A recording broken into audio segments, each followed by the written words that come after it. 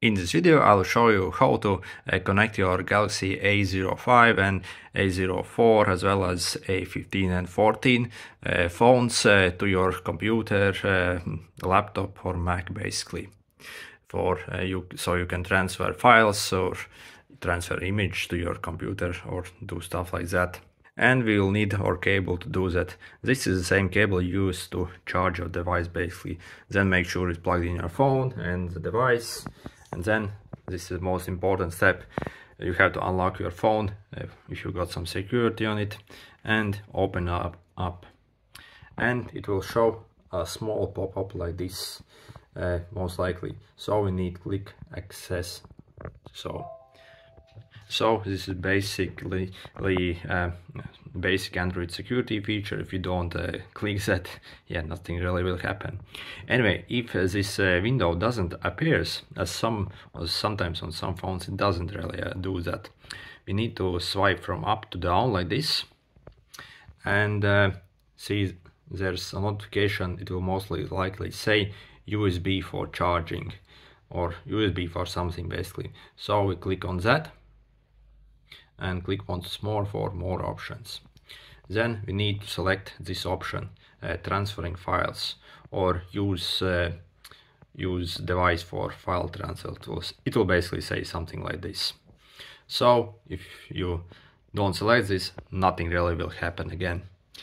If for some reason you don't see this small window, or when you do it like that, it doesn't show this thing, there's most likely something wrong with either the port of your phone or your charger. So the most common thing for these ports is basically some lint gets stuck in it and it can't make a good contact. Even if it charges, it doesn't mean it will work for data transfer.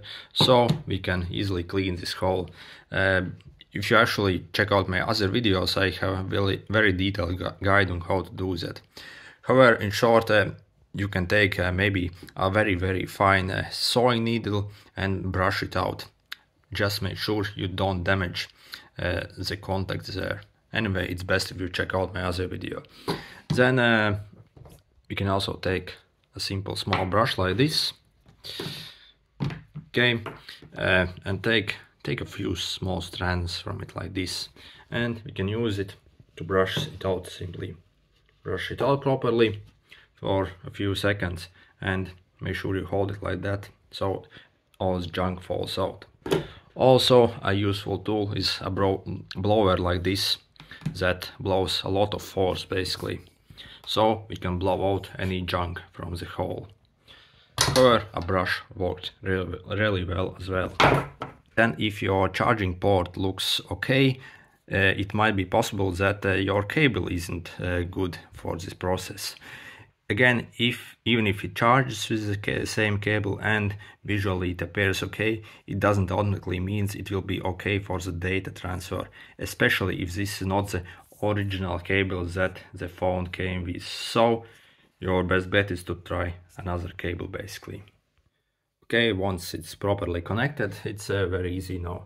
So on the Windows, we have to go to our Start menu and click this PC basically. It might show some other thing depending on your Windows version. Then we click on the device name basically that appears and click on internal storage. If you want to access your images, the photos you took with your phone, they are located in this DCIM folder. So click on that and click once more. A green bar, as you saw, appears there that indicates the progress, and make sure this progress bar finishes this process and all the images load. If you start touching this image or doing something with them before it finishes, the whole process basically will crash. So if you want to copy out the image, simply select the image you want, click copy. Then we can make a new folder somewhere on the desktop and simply click paste, and all the images will be copied to your computer basically. Then for example, if you maybe want to transfer some movies or music to your phone, so you can watch them there. Again, go to this main menu, and there's actually a folder especially for movies and music. However, we can paste them in, we can even make a new folder as well if you don't want to use these.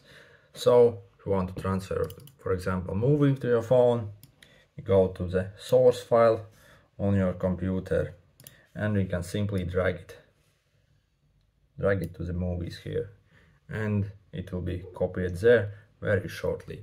So that's how you do file transfer on basically all the Galaxy A series phones. If this was helpful, make sure to hit the like button.